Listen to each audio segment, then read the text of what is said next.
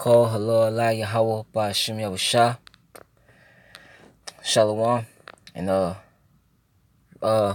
Yahweh Salaki. Yahweh is the true name of the Heavenly Father, who you people ignorantly call God, by Hashem, in the name of Yahushua, which is the name of the only begotten Son, who you people ignorantly call Jesus Christ. Those are the true names of the Heavenly Father and the Son. Plus, I want to give a shout out to the Akim that's pushing and spreading this word throughout the four corners of the earth, who this word is going out to, and who's also uplifting the names Yahweh, Yahweh Shah. To the shalom to the confusion of faith brothers and sisters out there whose bloodline traces back to Abraham, Isaac, and Jacob, our forefathers. Though you may look like one of the heathen nations being all the other nations outside these 12 tribes, as you see on this chart. Same if its lineage goes back to one of these tribes through the man, and if its spirit bear witness with this word and this truth. To the confusion of faith brothers and sisters, okay, if these do apply, you are Israelites, though you do look like the other nations once again, okay. To the few Aquaf, once again, you sisters that do listen and learn, shalom. To the elect of the nation of Israel, wherever you may be scattered throughout the four corners of the earth, where this word is going out to, shalom to you. As you see on this chart, you so-called Negroes, Latinos, Native Americans, you combine, consist to make up the 12 tribes of Israel. You are the Hebrew Israelites, the chosen people of the Most High Yahweh and His only begotten Son, Yahweh Shah. And I got an article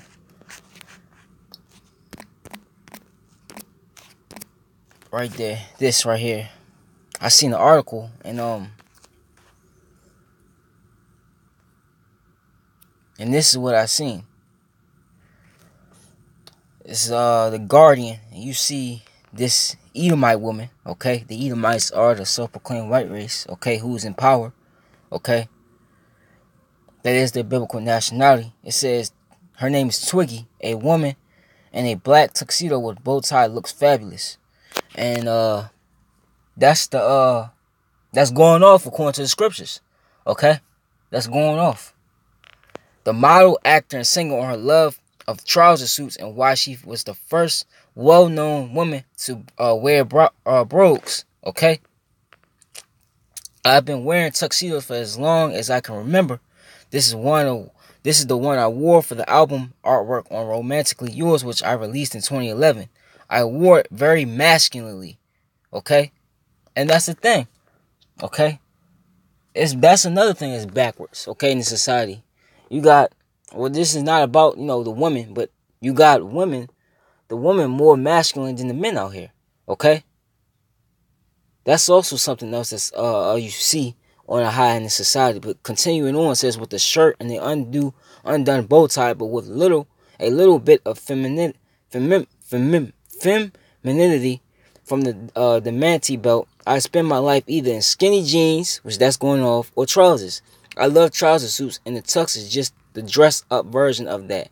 I just think they are elegant and really comfortable to wear.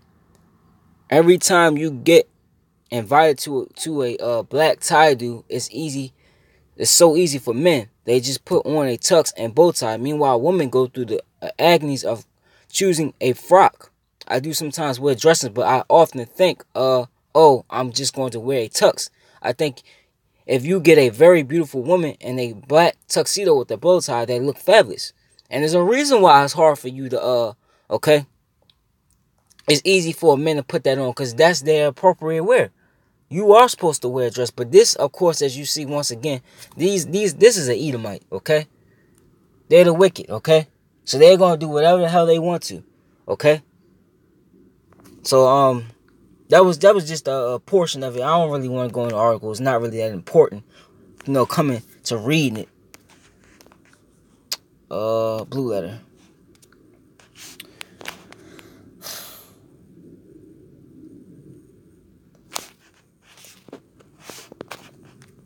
This is let me see.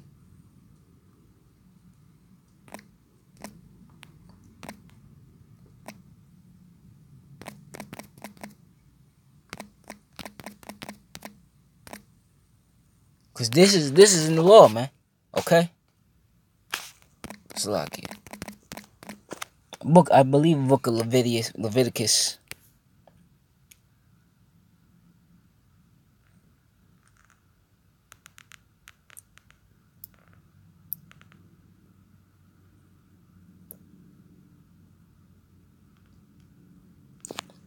Yeah, it's Deuteronomy. This is in the law. Okay? It says, and this is what you see going on around here. You got women wearing jeans. Okay? Hold on, let me get it. Just get it. Let me see. This is Deuteronomy 25 and 5. 22 and 5. The woman shall not wear that which pertaineth unto a man, neither shall a man put on a woman's garment, for although that do so are an abomination unto the Lord thy power. Okay? And that's the thing. You see women, you see that exactly happening in society. You see, okay, women, okay, you see women wearing pants. You see women like you see in this Edomite woman. She's wearing a tuxedo. And you see that a lot, okay? Shorts, okay? You see all that happening, okay? And you see men in the society. You see transgender men or whatever the hell you are, okay? Wearing, okay, high heels, a skirt, okay? Hair down their back. When it's talking about, the garments, which is their clothing, okay? You see all that. You just basically see, okay, cross-dressing. You see what a woman's supposed to be wearing, a man has on in society. You see what a man has on, and a man's supposed to be wearing, a woman has on in society, man. Okay? This complete backwardness, okay?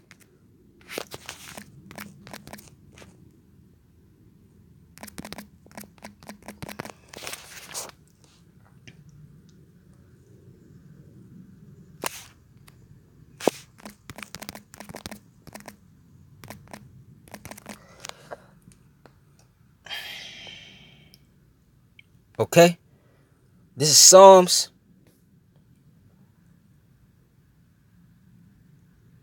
8. I started 82 and 1. Yahweh standeth in the congregation of the mighty. He judgeth among the gods. Okay? And the gods are you Israelites. Okay? How will ye judge unjustly and set the persons of the wicked? Who's the wicked? Malachi 1 and 4, okay, tells you that the nation of Edom is the wicked, okay? It tells you also in Job 9:24, the earth is given to the hand of the wicked. All that tells you, okay, that's all Esau right there, okay? He's the wicked, okay? Deliver the poor and needy, rid them out of the hand of the wicked. They know not, neither will they understand. They walk on in darkness, and all the foundation of the earth are out of course, man, okay? And what I just read you is one of the examples of this world, okay, that we're in, because we're in the world of the Esau, okay, we're in Esau's world, okay, he in his kingdom, okay, it's out of course. Everything is out of course because I got this previously, but I'm gonna get it again. Isaiah 24 and 4. The earth mourneth and fadeth away, the world languisheth and fadeth away, the haughty people of the earth do languish, okay, because it tells you also in Proverbs 29:2, when the righteous are in authority, the people rejoice. But when the wicked bear rule, the people mourn. Why would people rejoice when the righteous is in authority? Because we're going to be pushing the law, statutes, and commandments, how everything's supposed to go, not this disorderly conduct that Esau has set up on the planet Earth, man. Esau has all you people just going have everybody, including I was once going off before I came in this truth. Okay, he has the masses going off, including you Israelites, man. Okay? And you Israelites are supposed to be the righteous, man. But he got a majority of Jake going off because he's transgressed, like it said in the scriptures. Habakkuk 2 and 5 says he transgresseth by wine and is a proud man. And the wine was his philosophies that he's tricked this whole entire planet on. Okay?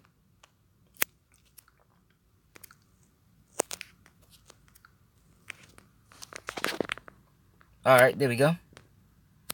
So what I was saying, alright, let me read it again. It says, the earth mourneth and fadeth away, the world languisheth and fadeth away, the haughty people of the earth do languish. The earth also is defiled under the inhabitants thereof, because they have transgressed the laws and changed the ordinance and broken the everlasting covenant. And you know who did that. Who, once again, who was the earth given into the hands of? The wicked, Esau, Edom, okay? The so-called white man, okay? He is in power. His money is on the, okay? Whose money is on the, faces on the dollar, okay? The, main currency, the, Federal, Reserve note, okay? Which all the nations have to use in order to, do trade, okay? Who faces on it, okay? That's right there shows it, man, okay? But he's transgressed the laws, and you've seen that in the video. Okay? That's one of the main things, man. He's transgressed a bunch of many things. Everything in this book where it tells you not to do, he's doing. Okay? Because he's the wicked. This ain't gonna be long, so no more time, no limited time. Let me see. What was I gonna get? It slipped my mind while I was talking. Okay. Actually, let me get that Isaiah 20. I think Isaiah 29. Take my glasses off. This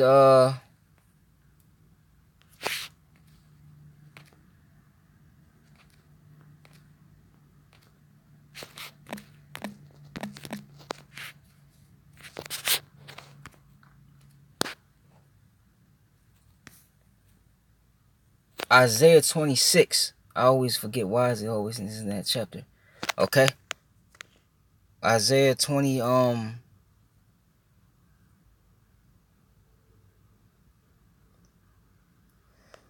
I start the 9th verse. With my soul have I desired thee in the night. Yeah, with my spirit with me will I seek thee early. For when thy judgments are in the earth, and the Lord's judgments is in the earth. Okay, his name is Yahweh, by the way. You see people getting judged. Look at the hurricane that's happening. Hurricane Dorian. Who you think's behind that, man? Okay. The inhabitants of the world will learn righteousness. Let favor be showed to the wicked, yet will he not learn righteousness. In the land of uprightness will he deal unjustly and not behold the majesty of the Lord. And the majesty of the Lord is his law, statutes, and commandments, and his people. Okay? His people. And Esau, okay, is not doing that. Esau's doing what Esau wants to do. Okay? Because Esau thinks he is the Most High. Okay? But no matter how hard, okay, you show this man favor, he's not going to do right, man. Okay? He's going to continue to do evil, just like it says in Jeremiah, the 17th chapter. How that it says that can a leopard change his spots? Okay? And how the wicked are accustomed to do evil. Okay? And guess what?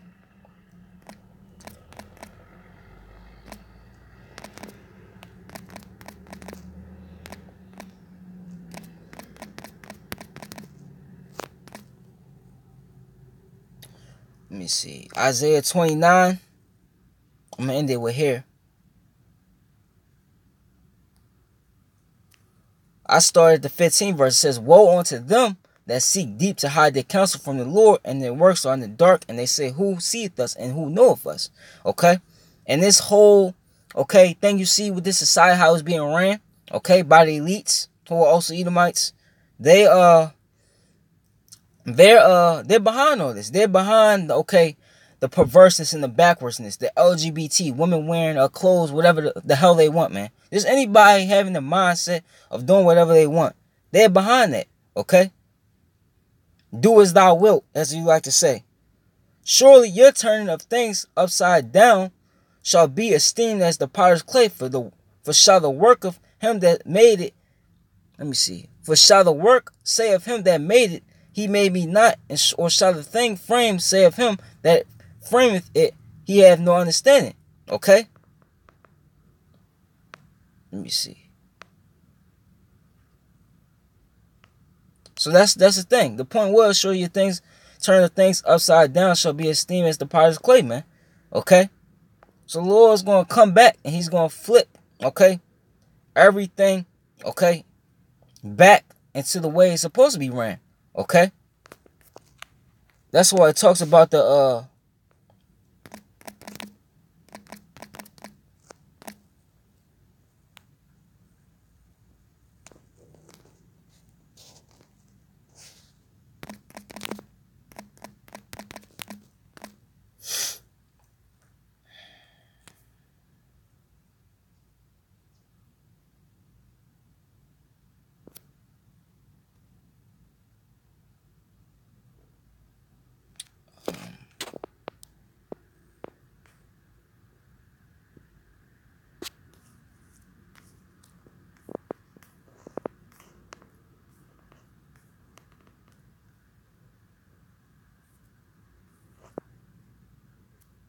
I started here.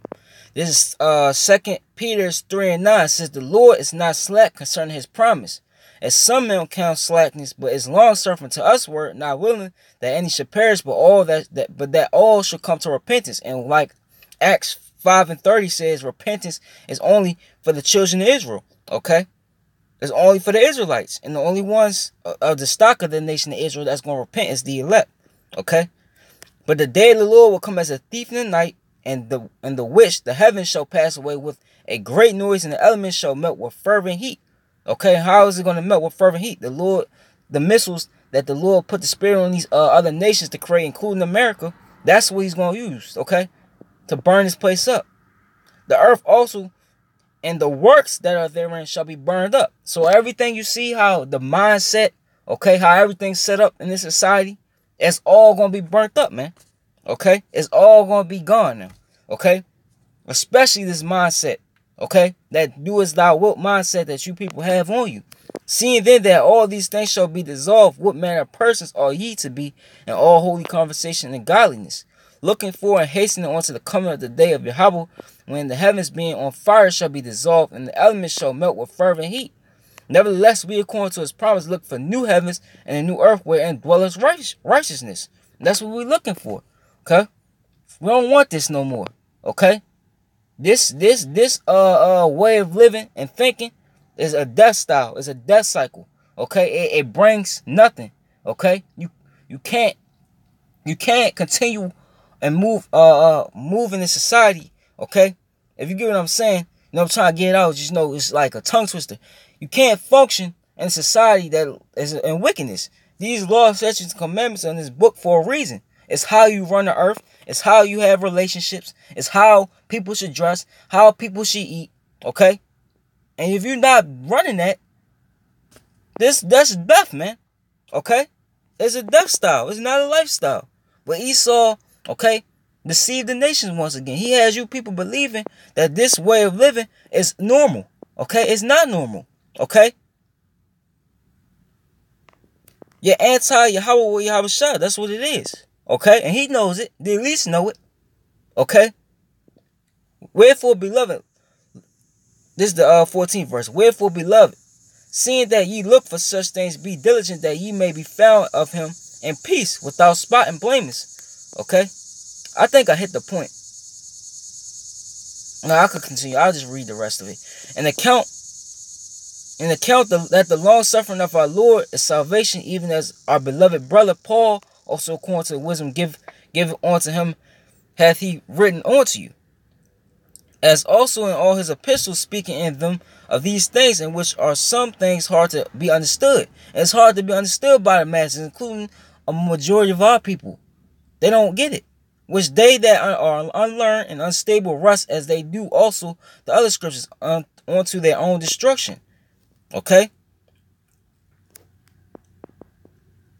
Ye therefore, beloved, seeing ye know these things before, beware lest ye also, being led away with the error of the wicked, fall from your own steadfastness, but grow in grace and in the knowledge of our Lord and Savior, Yahweh Shah. To him be glory both now and forever. Amen. Okay? So we can't fall what these people doing out here, man. Okay? The elect ain't gonna follow, okay, the works of this world. Okay? They're gonna, it says to use the world but not abuse the world, basically. You get your daily bread, go to work, handle whatever needs you gotta handle. But as long as, like, being caught up in this folly that you see, that's not okay. Okay? So that's a lesson. Call Allah, Allah, Yahweh, Ba'ashim, Shah. Shalom to the hopeful elect.